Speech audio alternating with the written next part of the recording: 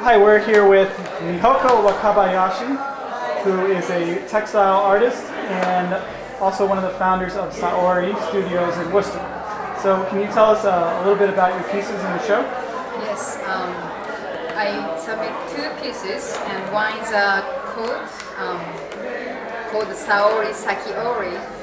Sakiori means like a rag weaving, which is just cutting up fabric, already woven pieces to the strips.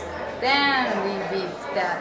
Since I have been weaving for a very long time, and every time I make clothing like this, then I have some small, leftover pieces.